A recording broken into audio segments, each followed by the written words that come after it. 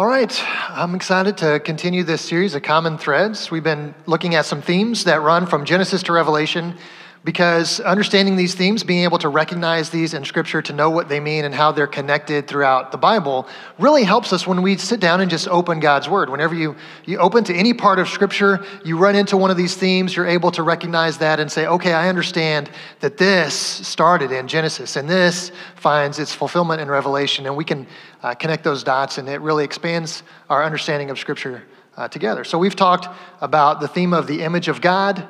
They all kind of overlap and they build on each other. So who are we as the image of God? The next week we talked about Sabbath, and that as people created in the image of God, we have a very healthy rhythm of work and rest. Last week Matthew did a great job walking us through the temple. So people who are created in the image of God, who have a healthy rhythm of work and rest. We also encounter God. And where do we encounter God? And that place is called the temple. And that place, the temple place, is now us. We are now the temple. We are the place where we encounter God. And so today we're going to talk about what holiness means. And holiness is one that if you guys had known that's what I was going to talk about today, you might not have been here or tuned in, because I think it's a word that, holy is a word that's just sort of gotten a negative connotation. I mean, if you think about, if somebody calls you a holy roller, is that a compliment? Are they saying they really respect you and admire you if you're a holy roller? What if somebody accuses you of being holier than thou? Is that like oh, good job? You should put that on a t-shirt. Holier than thou. That's you. No, we don't. That's not how we think of it. We even put the word holy before other four-letter words that we use as curse words. The word holy has just kind of gotten this negative connotation in our culture, and I think there's some reasons why. I think one of the reasons why is because we look at holiness as this idea of moral perfection. Holy, if you're holy, that means that you only do what's good, you never do what's bad. And for us, we kind of go, that's not me. In fact, I feel like that's impossible. And when we're tasked with something that we feel is impossible, we get defeated. And we start to find defense mechanisms for how are we going to deal with this task we have that has become impossible. I used to think that I was going to dunk on a 10-foot goal when I was a kid. I thought that the day is coming when you're 8 or 9 years old, you're just sure that that's going to happen. You feel like it's your destiny. When you're 14 and 15 and I'm just barely touching the rim at my best days. And I thought, man, just a couple more years and surely I'll grow more. I'm not done growing at 14, and I'll grow a little bit more and I'll dunk on a 10-foot goal. That was like my death. I just knew this is going to happen. It never happened. And so what I figured out was when I was in high school and college is that I could dunk on a 9-foot goal. So I would start looking for adjustable basketball goals. What a great invention. You can lower those things down and dunk on a 9-foot goal, because the feeling of dunking a basketball is just really pretty special. It's pretty amazing. Now I can't even dunk on an 8-foot goal. I can almost just touch the rim by standing and I still can't dunk on it because I just don't jump very well. I've never been a good jumper. Made a movie about me called White Man Can't Jump. That was about me. That's just never. And so what do we do when we realize that a goal that we had set for ourselves is impossible? We either just give up, or what do? We lower the goal, like I did with the basketball. We just lower the goal. And so when it comes to holiness, and we think, well, holiness is something I can never attain, we either just give up and we say, I'm just forgetting the idea of holiness. We're going to put that in a different category and of things that they're not my responsibility. Or we lower the goal and we begin to talk about holiness in different terms that may not be true to what Scripture really means when it talks about the holiness of God and the holiness of the people that God has called his own. So today we're going to explore this from the beginning to the end of Scripture. We're going to see what it means to be holy, how God is holy, and what does it mean that God has called us into holiness. There's a line from Leviticus. God says, be holy as I am holy. And Peter repeats this phrase again in his letter. So what does this mean for us? So let's start by talking about the holiness of God. What does it mean that God is holy? We know what other words mean when we say God is all-knowing. We know what the words all-knowing mean, right? He knows everything. When we say God is is present everywhere. He's omnipresent. We know what being present in a place, we know what that means. But the word holy, what does holy actually mean? Holy is best defined in contrast with what it's not, right? To compare God to all of creation and say, how does God relate to everything else in the universe? You would say, well, everything else is ordinary, but God. God is not like anything else in all creation. That's holiness. In fact, God is so unlike everything in creation that you can't use words to compare things in creation to God. Any comparison that you make, God is like a mountain. No, he's not. God is like the sun. No, he's not. God is not like anything in all of creation. That's what holiness means. In fact, this is what we're going to talk about today. Holiness is kind of like this contrast between light and dark. We're going to light a candle. It's going to work, I promise.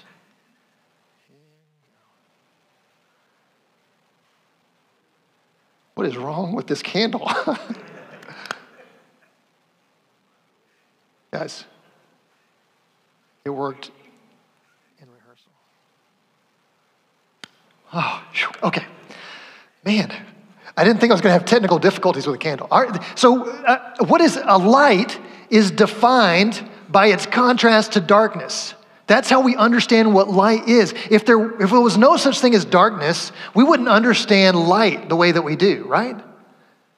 This is what holiness means. When we say that God is holy, what we're doing is we're trying to understand God in contrast to everything else. Ordinary things are created. God is not created.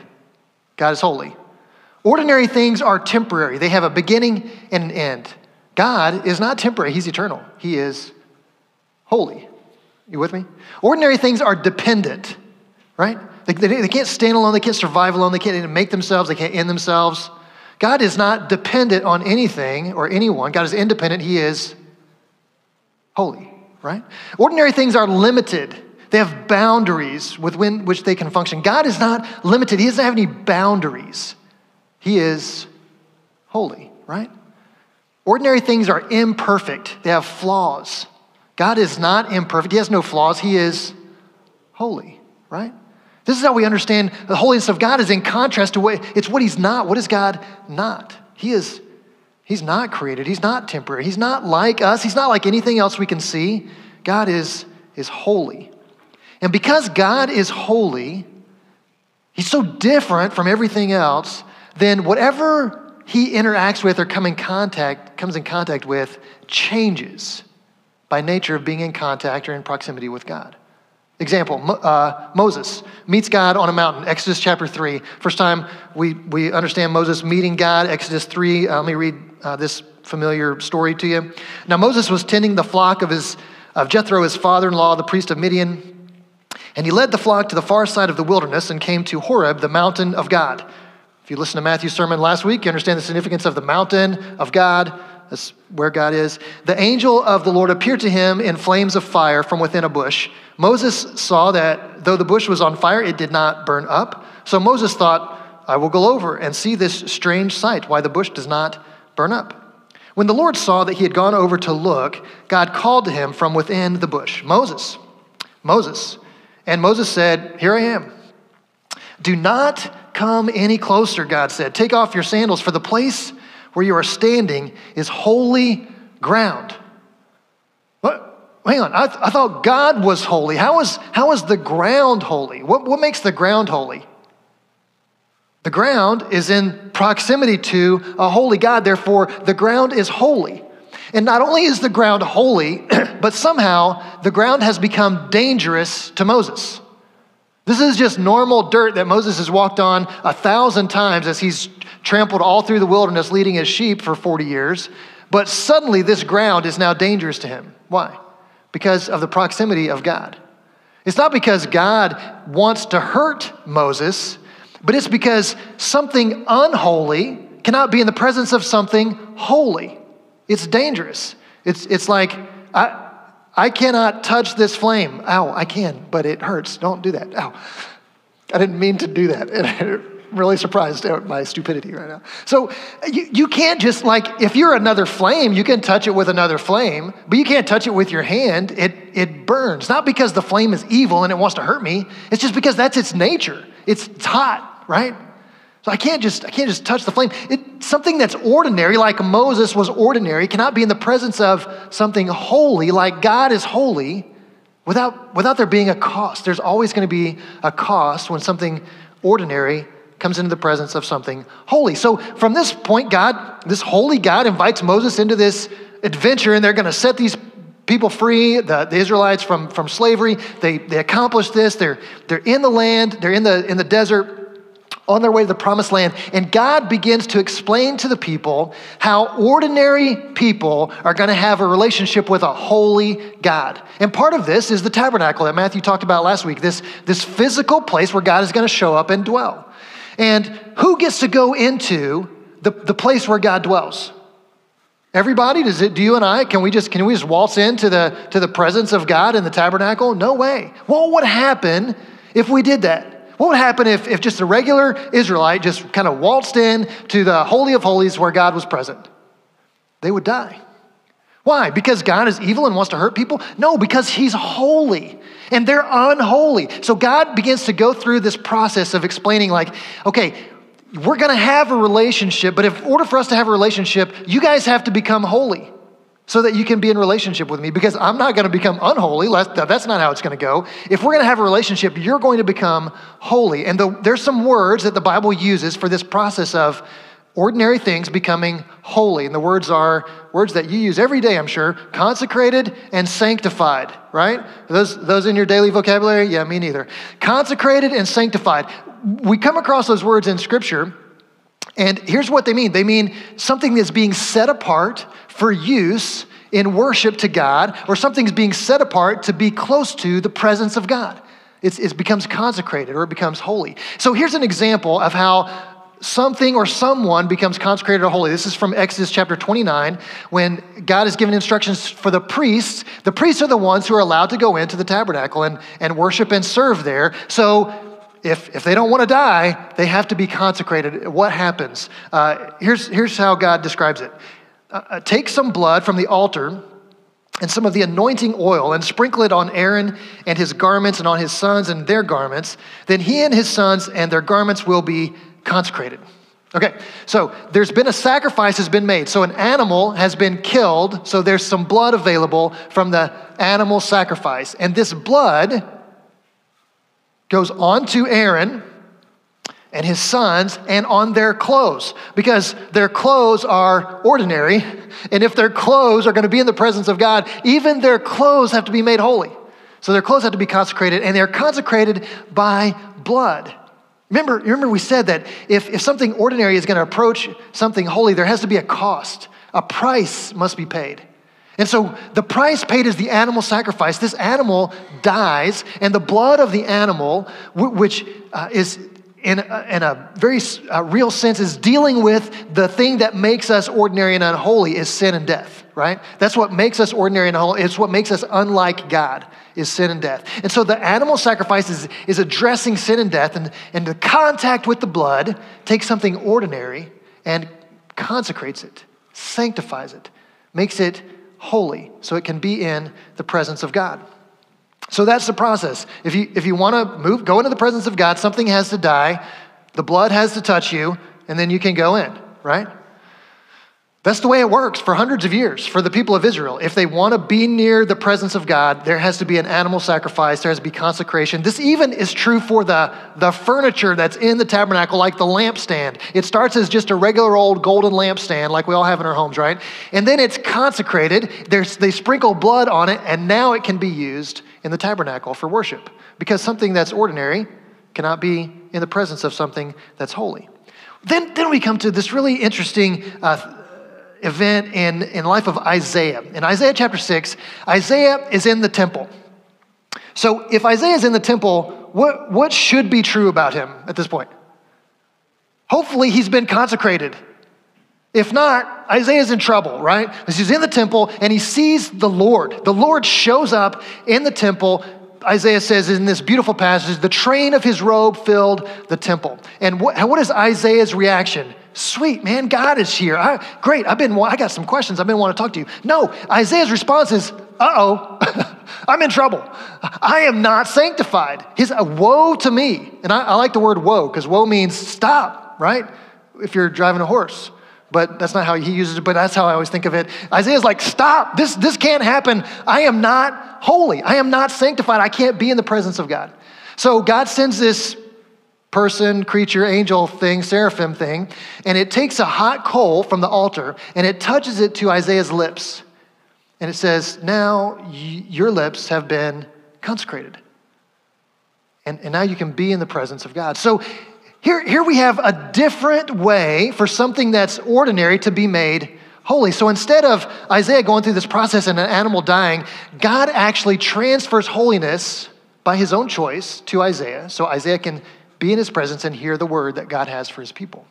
All right? So again, in Ezekiel chapter 47, he goes through this, he has this vision of the temple. So in Ezekiel's time, the temple has been destroyed. There's no temple in Jerusalem. It's been destroyed. But he has a vision of the temple rebuilt.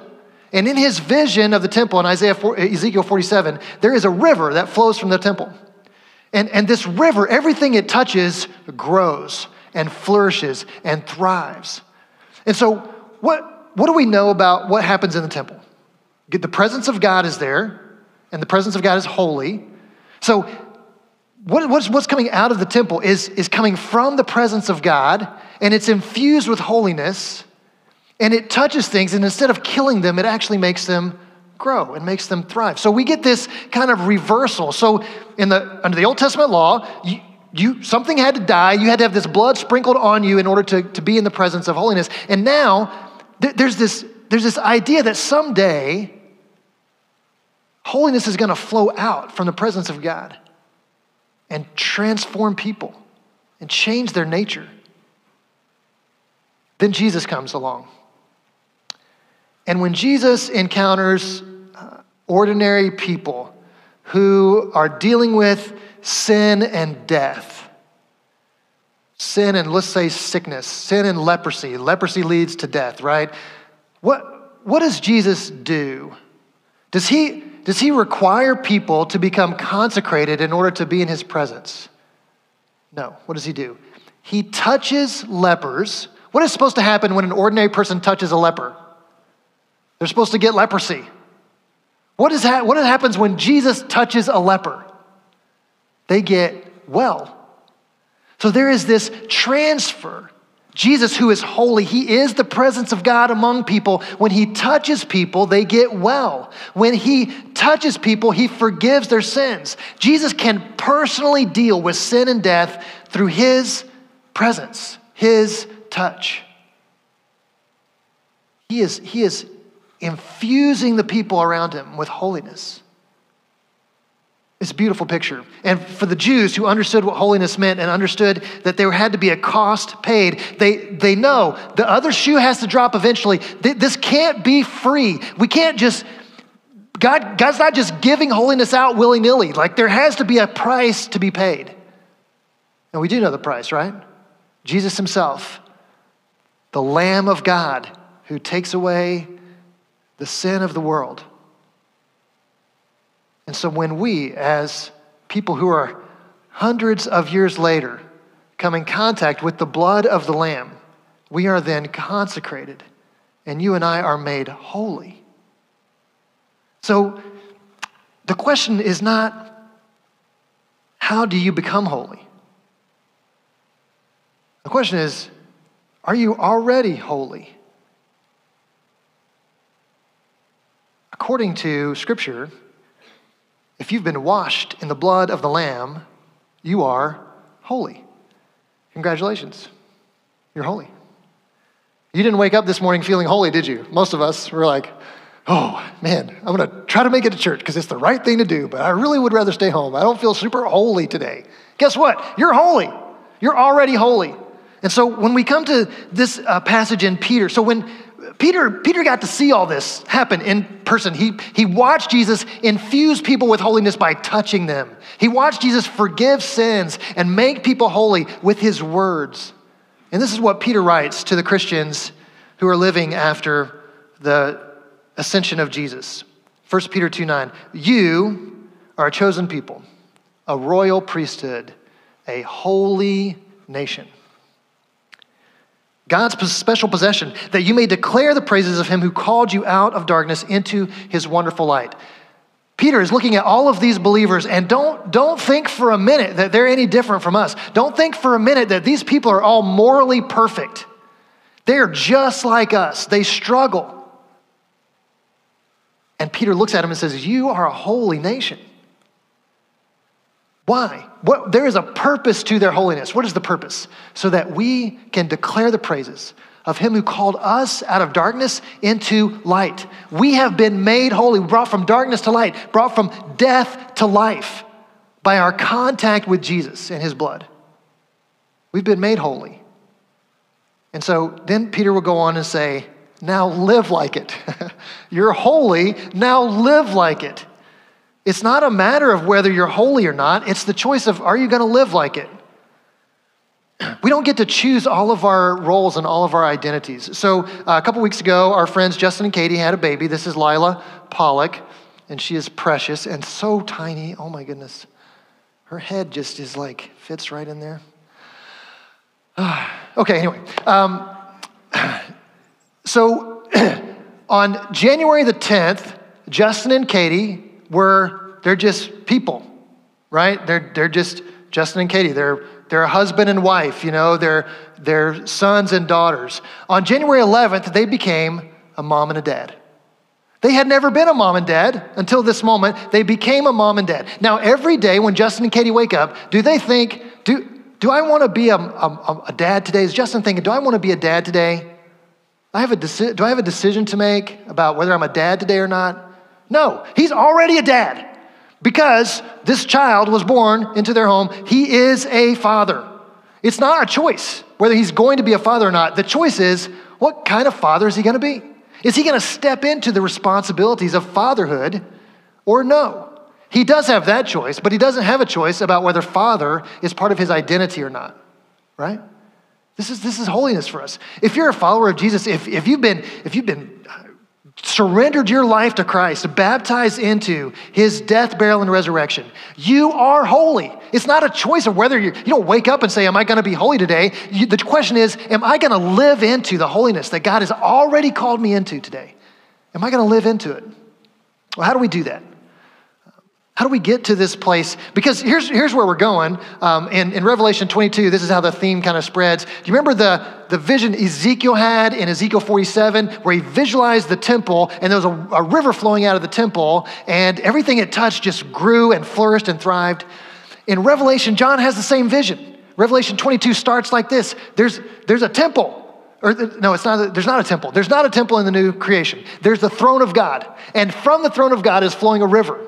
And on both sides of the river are these trees that they were calling the tree of life. And what do we know about the tree of life? It gives life, right? It's a very cleverly named tree, right? It just gives life to everything. And this is flowing from the throne of God. And so we're getting this same picture that Ezekiel prophesied, and Ezekiel 47 is happening in Revelation 22. There's this sense that the presence of God is infusing everything nearby with holiness and life and flourishing and thriving. That's where we're going. How do we get there? So this is what we talked about at communion time. We're looking back to what God has done. He's made us holy by the blood of Christ, and we're looking forward to what God is going to do. There's going to be a day in the new creation when everything in all creation will be infused with holiness by the presence of God. So now we're in the middle, and what do we do now? So here's what I want to suggest that we do. You've been made holy. Your choice is, how do I live into that holiness? We're gonna act as though we're holy. We're gonna practice some holy moves, okay? So if holiness is the opposite of ordinary, so holy people don't live like ordinary people, right? That's what it has to mean when Peter tells the readers of his letter, you're a holy nation. He's saying you're not like everybody else. You're not like the people that are far from God. You're not like the people that don't follow Jesus. So we're going to be different. How are we going to be different? I'm going to talk about 3 specific ways. I'm going to invite you to embrace one of these as your holy move for the week, okay? What do ordinary people do when someone hurts them? Hold a grudge, or you try to get even, right? Hurt them back. Someone says harsh words to you. Ordinary people say harsh words back, or they just kind of let that simmer and they hold that grudge. It may turn into something like the silent treatment. Well, I just won't talk to this person. I'll just be mad at them. That's what ordinary people do. So what do holy people do? What's the holy move here? It's forgiveness, right? When someone hurts you, you forgive. That's not normal. That's not ordinary. That's holy. I sat in a courtroom. I saw just a reminder of the power of forgiveness. I sat in a courtroom a couple weeks ago as this family whose life has just been turned upside down by the loss of a husband and a father are looking at this guy who, through his recklessness, caused the death of Tom Warner. And part of what happened in that courtroom was this message of forgiveness from the family to the perpetrator was restated. And I look over at Wendy Warner, and she's nodding along, affirming again a year later, yes, you are forgiven. And that is powerful, and it is absolutely not ordinary, is it? Man, forgiveness is holy. It's a holy move. So here's the question we'll circle back to. What do you do when people hurt you? Next, what do you do with people who are different from you? There are people around you who are not like you. They don't think like you. They don't vote like you. Maybe they're different ethnicity. Maybe they speak a different language. Maybe they're in a different socioeconomic category from you. What do people who don't like you, what do ordinary people do with people who are different from them? They avoid. Usually, they make some assumptions that lead to fear, that lead to avoidance. That's what ordinary people do. If you're different from me, I'm assuming some things about you. Those things I'm assuming make me afraid and make me want to avoid you. What's the holy move? We move toward people who are different. That's the holy move. That's the Jesus move, right? Jesus moved towards people who were sinful, towards people who had crazy political views. He went towards them. Right? He had people on his team, his inner 12, who were far left and far right on his team. He moved toward them. He brought unity. This is what holy people do. This is the holy move. This is how we deal with people who are different from us. We move towards them. Finally, what do ordinary people do with their resources? How do ordinary people think about their resources? Our resources basically are our time, our finances, and our gifts, our talents, the things that we're good at, right? What do ordinary people do with their resources? They leverage them to make their own lives better. I use my time, I use my money, because it's mine. I worked for it, I earned it, right? So I use it to make my life better, to build a better retirement, to build a better home, to build a better, a nicer family, a nicer house, nicer cars. Like I leverage that stuff to make my life better. That's ordinary. But we're not ordinary, we're holy, right? So what do holy people do? What's the holy move here? Holy people leverage their resources for others, for those who have less. If I have time, I'm gonna use mine for people who don't have as much time as I do. If I have money, I'm gonna leverage my money for those who don't have as much money as I do. If I have a talent, I'm gonna leverage my talent for those who don't have this particular talent. That's the holy move. Right? So I just want to invite you as we're going to close here in a minute with a song. So the band will be coming up here in just a minute, but we're going to take a minute and pray. And I want to invite you to ask God, ask the Holy Spirit, what's the holy move for you this week? First of all, we're going to acknowledge that if you're in Christ, you're holy. Are you with me? Is everybody holy? You feeling it? I know we don't feel holy because we think holy means perfect, and we look in the mirror and we go, I'm not perfect. But has Jesus made you holy? Yes, he has. The question today is, are we going to live into it? Which means we're not going to live like ordinary people who are not in Christ. we're going to live like people who have been set apart for worship to God, right? So here are the categories. What do you do when people hurt you? What do you do with people who are different from you? What do you do with your resources? One of those probably resonates with you, where you kind of go, I'm not sure that I'm making the holy moves when people hurt me. Or I'm not sure I'm making the holy move when I encounter people who are different from me. Or I'm not sure I make the holy move with my resources. One of those is probably going to resonate with you. We're going to take some time and just pray that the Holy Spirit would reveal that to you and that you would make a commitment this morning to make the holy move in that area. I'm going to forgive. I'm going to move towards people who are different. I'm going to leverage my resources for those who have less. Would you pray that with me? It's a scary prayer because God might actually answer it, and then you're in trouble. Are you with me? Let's pray. Father, thank you. Thank you for making us holy. We never could have done that. Thank you for what it means that you made us holy, that we get to be in your presence. We get to approach your throne of grace with confidence. We get to have your Holy Spirit inhabit our bodies. It's incredible. We're so grateful. But we're also a little stuck between, Father. We know what you've done. We know what you're going to do. And right now in this moment, sometimes it's hard for us to wrap our minds around how we're supposed to act and behave and live as people who are holy when we know we're not perfect. So my prayer, Father, is that you put it in our hearts, God. Is there a way that we've been acting like ordinary people when we should be acting like a holy nation? Would you impress that on our hearts this morning so that we as a church family would live into the holiness that you've called us to for your glory and for the benefit of those around us? We pray this in Jesus' name. Amen.